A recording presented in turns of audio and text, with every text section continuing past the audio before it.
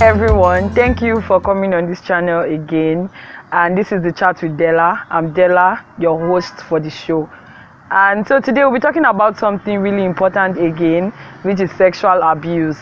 Now, sexual abuse on every point, every area, children, youths, girls, boys, everything. And today we have with us in the studio someone who is of high honors, someone who has done something really great, and her contribution to society when it comes to sexual abuse is applaudable. I want her to introduce herself. Hello everyone, my name is Ayoola Ifekorede, and I'm the convener of Loud Whispers Foundation.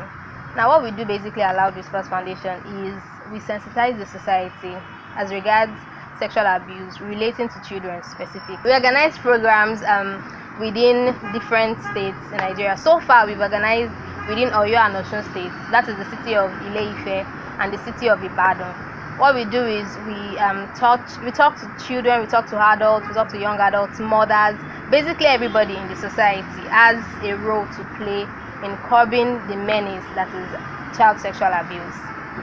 Okay, thank you very much, Ife, on that. So the first time I heard about Loud Whispers Foundation, I kind of had to calm down and look at the name Loud Whispers. Can you tell us what brought about the name? Because I have my own idea in my head, loud whispers. You're whispering and it's loud. So I want us to tell us what brought about the name. All right. Okay. Well, the name came about just looking at the whole picture of child sexual abuse. Because child sexual abuse is something that I've come to realize that a lot of us have experienced at some point in our lives. Yeah. Although in some cases worse than others, but it's something that most people have experienced. And then it's something that it's so deep.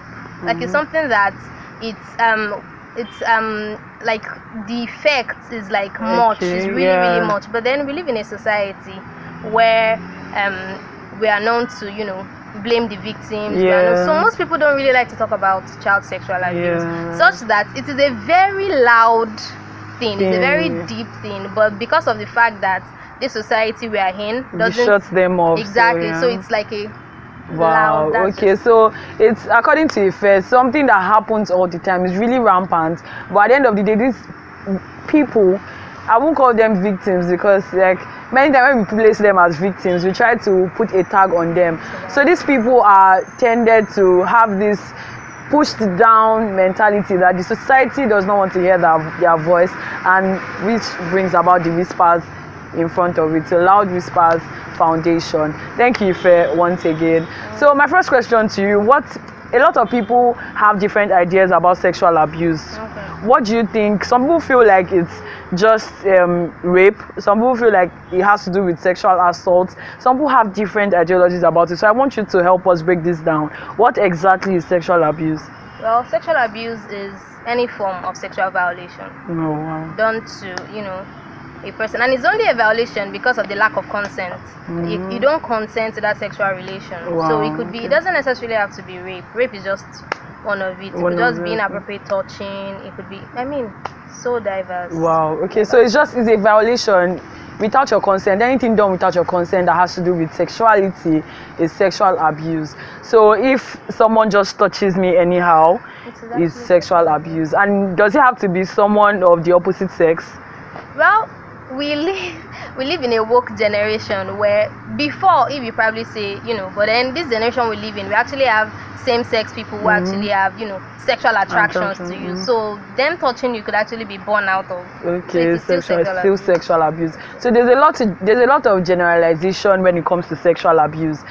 Now, I want you to, since you deal with children, child sexual abuse, I want you to help us understand, when a child is sexually abused, what comes up from the adult that abuses this child, or what is actually their intention? Sometimes it's just that they find pleasure in it, or they I don't know, are they sick, or is there something you feel causes all this?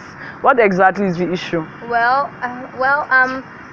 This is my own opinion, but then people really try to advocate that you shouldn't give the perpetrators a reason to actually sexually abuse someone. That there's no reason under the sun that is justifiable enough. To sexually abuse someone. Abuse someone, even a child. But then I feel you know, many of us have, although this is a myth, so I don't want to generalize, but they usually say that most people who have experience of form of sexual abuse when they are kids, then they grow up. That means they develop sexual pleasure at a very early age. So if they don't have, many of them just bottle it in. Girls might still talk, but you know, guys, you want to be a man. Yes, many of them might bottle it in such that it reaches a stage where they are like approaching puberty, and then their hormones are all over the place. And it is just for the perpetrator. It is easier for the person to look for a vulnerable, susceptible person to, you know, sexually abuse. And most times it's children. They are easy targets. Yeah, that's very easy targets.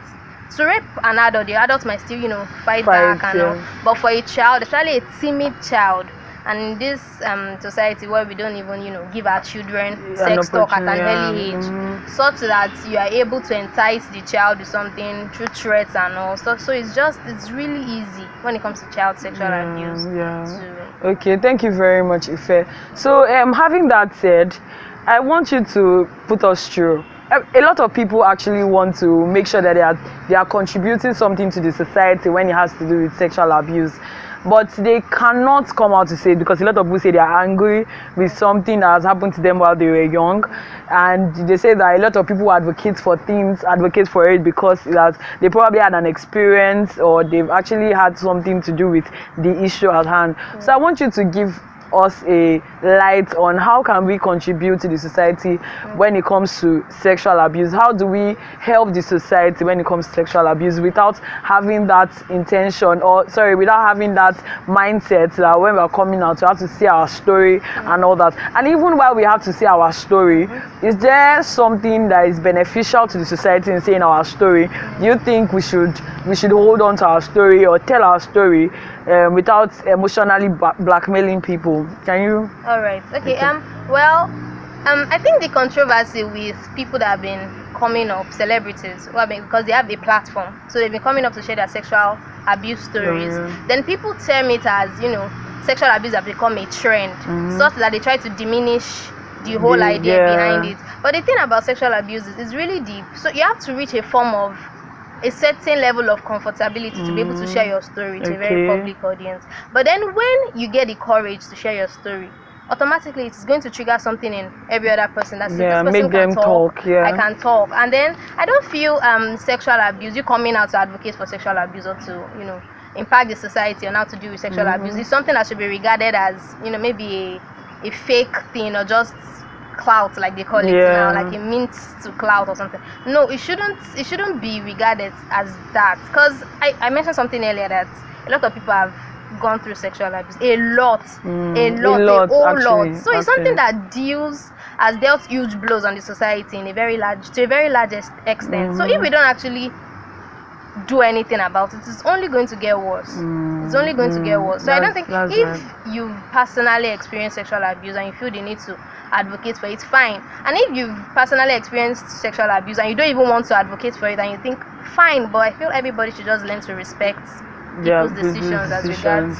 Oh, that's nice. Okay, so I realized that 9 out of 10 girls go through sexual abuse, because there was a time when a lot of things were happening pertaining to sexual abuse, and I took my research and asking people, I realized that at one point or the other, people have gone through sexual abuse, guys, girls. It's so bad that you see a guy talk about it and then everybody's looking at him like, what, like you were also abused. But the truth is that it happens to both sex. So I want to hear your opinion. What do you think about guys who have probably gone through it and don't want to talk about it, or they feel like it's not manly enough to have gone through sexual abuse? Anything like that? Like, I want you to shed more light on that. All right. Sexual abuse in relation to guys still boils down to, you know, social constructs, societal standards and all, because they've made guys, I mean, I have a couple of friends who have experienced child sexual abuse. Now, it's not that they just walked up to me and started sharing their stories with me, but because I'm vocal about child sexual abuse, you know, and we just get to converse on that deep level. So I've come to realize that even boys experience sexual abuse. But for them, I guess based on, you know, the society, like you said, if a guy should come out and say you've been sexually abused, the way they will look at, like, guy, alpha. But then it is still deep, it is still absolutely wrong. Boy or girl, no matter who has experienced this child, I mean, you are at a age where it is even impossible to give consent to sexual activities. So it is wrong no matter what. While some guys, might just make it seem as, I mean, I've been this virgin since I was 7 or something. It's actually, it's not cool. It's not a good thing. It's not cool. It's not wrong. a good thing. It's wrong. So it happens to the same way it happens to ladies. It's the same way girls. The same wow. way. Okay. So also I want to ask for people out there who actually want to make this happen, they want to tell people about it, they want to advocate against sexual abuse, they want to make sure that people who have gone through these things have a way out emotionally, physically, psychologically, anyhow. How do you think they can help others? How do you think they can come out? Does everyone have to have a foundation or a movement, or what do you think exactly that they could do? Well, no.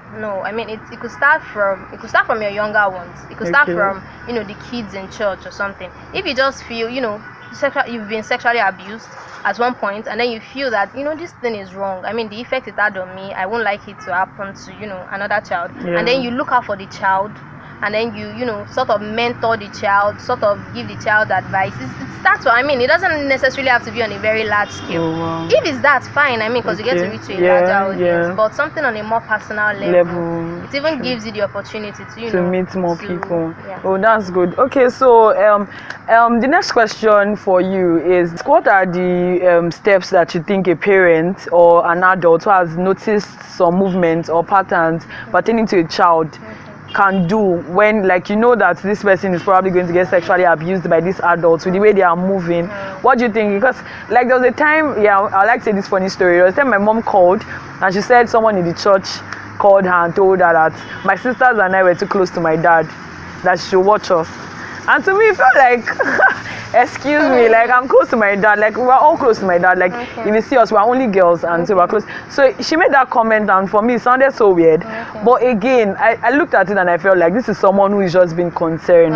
But the way she called my mom sounded so weird. Like, what do you think of us, and that kind of thing. So what do you think such adults can do? Or even if it's a child who notices such thing with an adult, how do you think, what are the steps that such people could take to well, if an adult notices something like that, I mean, that's why you're an adult. Intervene, prevent something like that. And it starts with basic skills, basic life skills that you imbibe in your child. Now, Allow Response Foundation, we actually use a manual to teach, to pass our messages across. So I'm just going to share some tips that well, first off, we try to work on, every parent should have a duty to work on your child's self-esteem. Either parent, either guardian, either older sister, older brother. Just try to work on the self-esteem of kids. Try to make them know, you are beautiful, you are this, just to make sure that they are vocal, just to make sure that they have an opinion, you have strong opinions about things. Because perpetrators are less likely to hinge on to hinge on a very bold child. But then when it's a soft, timid child who probably is so naive and something, they are just very easy to like.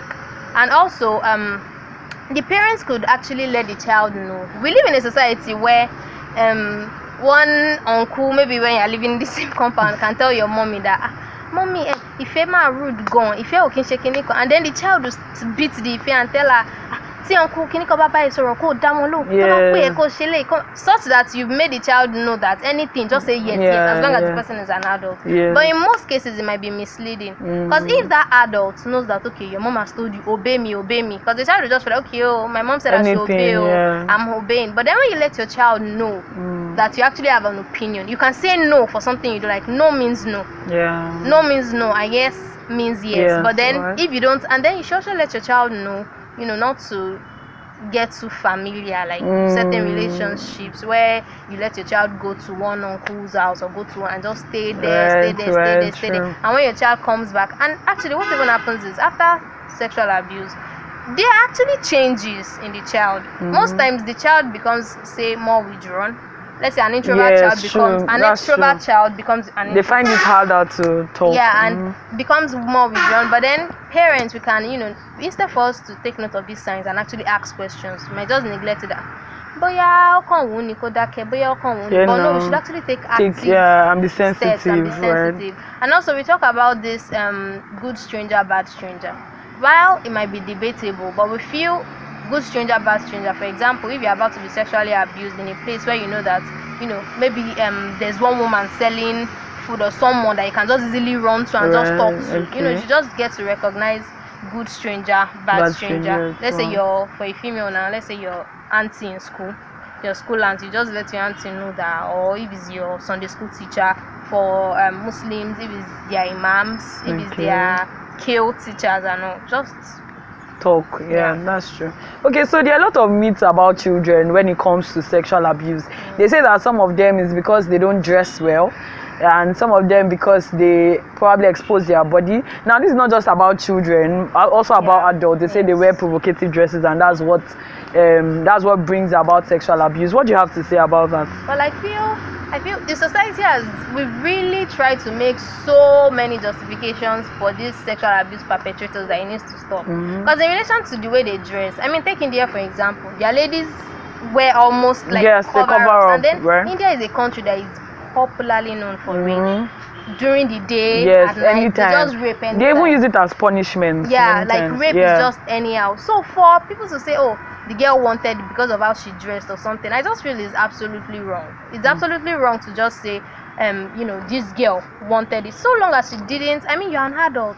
You are able to make your decisions. And then you could just, you could be in a sexual relationship with an adult as well. Why would you, stoop so low to actually, rape a child? Because it's most likely, I say, they are not thinking of, the effects this thing can actually have on a child. You are basically contributing something really negative to the child's future. So it's just something that I don't think there's no justification. So one more question: do you think now between couples, do you think the husband can actually sexually abuse his wife, or can a wife sexually abuse her husband? Well, I've had more than enough cases to actually know that exists. There's something such as rape in a marriage. Well, the law is still working on, enforcing it, but definitely there is. Okay, so like in what instance? Well, take for example, my own example, I'm just saying, not me personally. I mean, take for example a husband who is violent. Maybe he's a drunkard, maybe he just gets really physical with his wife. Now, you wouldn't beat your wife, turn out to punch him back, and then expect to sleep with her at night and just think she would, willingly. So let's say she's nursing a bruise that you've given her, maybe a swollen cheek, swollen whatever, and then she's not physically in the mood, and then you try to make advances onto her, and then she says no. Such an husband could actually get violent. Actually rape her. Okay, thank you very much for that. So what do you think about this mommy and daddy game that children usually play? A lot of times you just see it as games, or you see it as you just want to enjoy yourself, enjoy the world and all that. You just want to act drama in that sense. So what do you think about it? Do you think it has a leading path to sexual abuse, or do you think it doesn't really matter or anything? Let me hear your view. All right. Well, I have a couple of friends who had maybe their very first sexual activity through this mommy and daddy game. Actually, I didn't have someone who I did that with growing up, but I have a couple of friends who. So parents are just guardians. They're actually meant to be on the lookout, because a kid or two kids, they are playing mommy and daddy and all, and then they are young, they want to experiment, and when they see things, they just feel, okay, oh, what does this do? How can we do this? And they watch movies, and in this age and time, it's really hard. You can't close your eyes. I mean, even if some parents go through extreme measures to just limit the number of channels they show on cable, but still, I mean, this is something you see almost everywhere. So you should just, as a parent, you should make it a point of duty to just ensure that your child and another child is not getting way too. There's this video that was trending around. I don't know if you saw it. Was it the one of two kids? Yes, checking a child from two little kids. They were legit having sex. Like it was just. And I couldn't believe they would not be up to 6. No, they can't be up to 6. And they were legit having sex. Now that that kind of thing, like where are the guidance? Even the person videoing, I don't know. I just felt like the person I feel videoing like, have been and was it CCTV or like? Like why would you? It was. If it sounded so, it looked so odd to me because like, wow, a lot of these things happen, and even adults just stay there and watch these things happen. Yeah. I mean, thank you for touching that. And I think that parents have a part to play in educating their children about sex, educating their children about sex education. If you see mommy and daddy doing something, you're not like, this is not your time to do it. Maybe when you grow up, you do all those kind of things. I think it teaches them. We should live in an age where adults, parents, they find it easy to talk to their children about these things. Sex. You know, it should not be something that you feel like, oh, mommy, meanwhile, your child is already knowing. Yes, they already know all these things. Things. That's the truth. So it's not something you should shy away from. For a very little age, it's something you should implement in your child and let your child let them know about it. This is wrong. Some adults actually have, preferences, pedophiles and all. Just let and to add that, it should not be too overprotective, because like a lot of times when you make it too overprotective, you make them want to even try. They're like, what's this thing you're stopping me from doing? No, sit them down and make them understand that we are stopping you from doing this because of this and this. And trust me, like it has tremendous effect on them. Thank you so much. The next question for you is that, what is the saddest story on sexual abuse that you have ever heard? Like, what's the most pricking story that I've heard that made you say, I'm not going to drop advocating for this? Well, I don't think I have one story that I feel like is the saddest of all. But I've heard a couple of, really sad stories that happened to, my friends, that have happened to on the news that you read. But do you want me to share like? Yes, sure. Yes. Okay. Well, I heard the story of a young lady who attends this campus actually. I'm not supposed to know. Just it. Of a young lady who she couldn't go back home. Every semester break, she stays back on campus. She stays with one relative or so, just because of the fear that her dad, who I guess is her biological father, based on how she puts it, has been sexually abusing her since she was very little. And right now she's in university and he still does that. So which means every single time she's on semester break and goes back home, she knows abused. She's getting abused. Now she has to stay back because of the fear, because she hasn't developed, that strength or that courage to actually stand up to him. And the sad part is her mom knows about it as well, but it's more or less like her mom too is, like helpless to help her. Now that was like really, really sad, because you think, semester break, everybody's rushing to go and meet their family, but then you just stay back without money, nothing. You just stay back just because you want to. Okay, so for that kind of person, what would be your advice to such person? Well, I feel in every family, maybe I don't know, I just want to give the benefit of the doubt, that in every family there should be one person. It doesn't have to be maybe your mom, your dad. It could just be one uncle or one auntie, or it could even be an institution or an organization that you find that which is really established. And if you speak up about this thing, you tell the person, okay, this is what I'm going through, and I really need help because I can't continue to live like this. And such intervention might actually help, such that you're able to get the courage to actually, speak because you're like in this case now, she's an adult now, so she actually has the courage. She should get the courage, to speak up and just put an end to it, so that she can live her life. Okay, so I want you to talk to people out there who are probably timid about who to talk to, talking about people who have probably told so many people about it and they keep hurting them. Like, you tell someone about a sexual abuse that you have gone through, and that person abuses you. You go on to tell another person, and that person abuses you. Like, it has happened to so many people like that, and then they tend not to trust people anymore. What do you have to say to them? Well, that's really, really sad. Really, but we thank God for this woke generation, where we have a lot of organizations who are coming up, who you can reach out to, who you can just tell your stories to, and let them see how bad this thing is and why they really need to help you. And that's actually the goal with Loud Discourse Foundation. I mean, that's the that's the long-term picture. Wow, we just want to be able to provide such services, like in the practical aspect. You know, right now what we're just doing basically is just the theoretical aspect, but then the practical aspect is going to, you know, help people like actually have the services to actually, you know, guide someone through that sexual abuse phase, or just save someone. Okay, so before we go to the next question, I want you to tell them how they can volunteer with, for people who are they have the urge to like volunteer with the foundation. Can you tell them how they can reach you? And also for people who want to say their story, they just want to talk to somebody,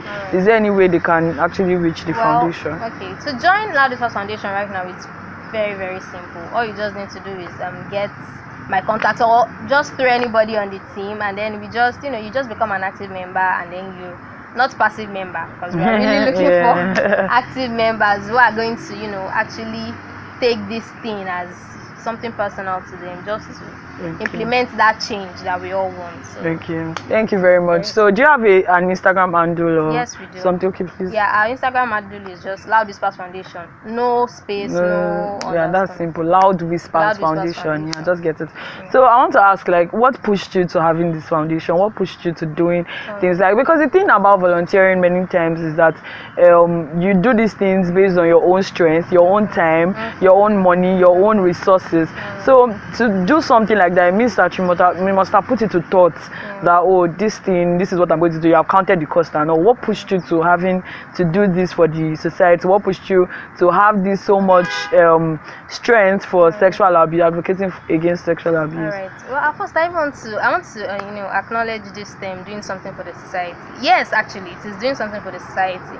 But for me personally, that wasn't the idea that, okay, let me do something for the society. It was more or less like, now I have a sexual abuse story. I realize a lot of people have had sexual abuse stories, and I just feel, I've always felt though that if I'm going to start Loud Whispers Foundation, there is going to be much later in the future. Say when I'm working, when I can actually establish. But then, you know, just a little nudge here and there, just a little, you know, inspirations. I have people around me who are like very wonderful, who just made me feel that it is something I could actually start right now, and just, you know, there's a bigger picture. I should just keep working on it, and then so I just decided to, you know, start something that I feel appeals to a lot of people. Then when we started, I actually had to speak to certain persons to hear their opinions about it. That's when I got to realize that, oh, so this thing that is deep is actually deep to you as well, male and female. I have a couple of friends who were very receptive to. So now, like right from beginning, we've heard that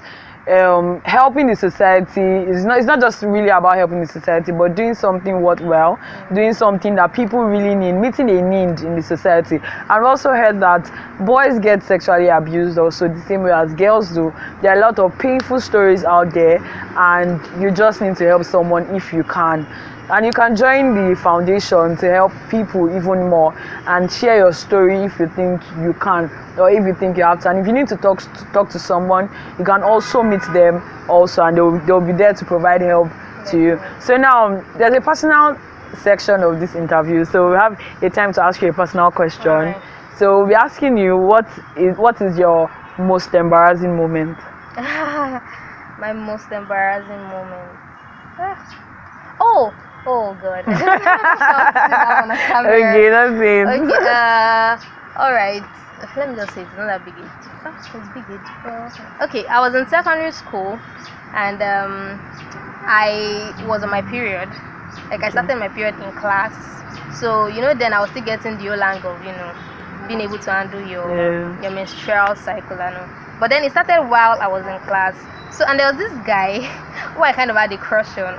We're talking, but then he slept off.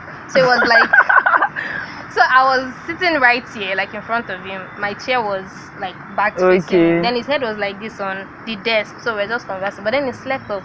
So as he slept off, me, I was still sitting there now. I didn't know that. You know, I was already leaking and all. So by the time I now stood up, I still didn't know. Meanwhile, the chair, because it's a white plastic chair, was already like red. So I just stood up and then I went out of the class. So while I was even out of the class, I think I was still gisting with my friend, only for one of my friends to now see the back of my skirt. I was like, Ife, Like you are so by the time I turned, because the stain was like really, really bad. Wow. And I asked the friend, oh my god, hope it's not as if I've been stained since. So the friend walked into the class, then saw The chair with the red whatever wow. at a distance, and then my crush was still sleeping like this. I don't know if he woke up at any point to see the whatever, but like I wasn't myself like wow. after. But like weeks after, I wasn't myself. That's one. Thank you so much, Ife, for coming to enlighten us. Yeah. It's been such a wonderful moment with you, and I hope that everyone out there has learned one thing or the other and has seen it as a responsibility to actually do something to solve a problem or to meet a need. So at this point, to say a very big thank you. And I don't know if you'd like to share your contacts with them so they can reach you. Well, yeah, my WhatsApp contact. 090-511-65841. 090-511-65841. Okay, thank you very much. Thank you for watching. Make sure you subscribe to this channel and you'll be meeting us again next time. Thank you. Bye.